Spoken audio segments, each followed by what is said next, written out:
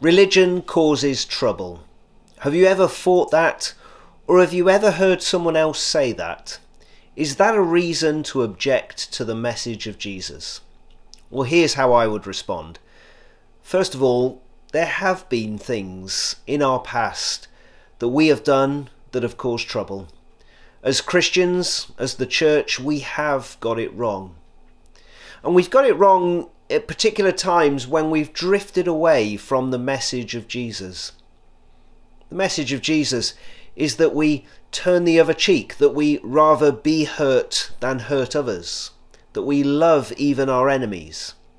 Paul in the Bible said, "If it is possible, as far as it depends on you, live at peace with everyone."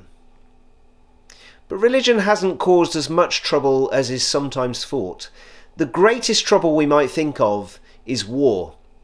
And research into the causes of war indicate that religious wars account for something between 7 and 11% of all wars.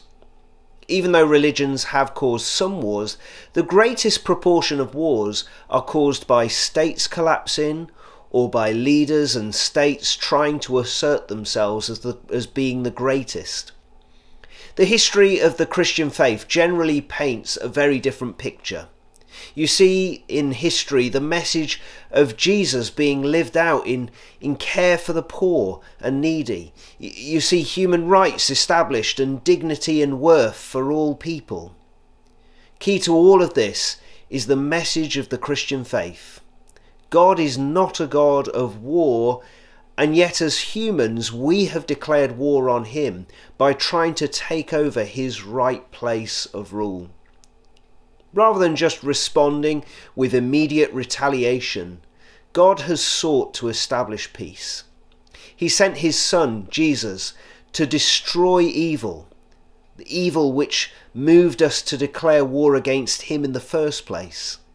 He did this through his death, which also brings about our forgiveness for our rebellion if we trust in him. And in trusting in Jesus, we find peace with God. We become part of his kingdom. What's more, in Jesus and through his people, God is bringing his kingdom of peace across the world, breaking down national barriers where previously people were enemies. So religion has caused some trouble, though perhaps not as much as we may have thought. But the message of Jesus brings us peace with God and peace with each other.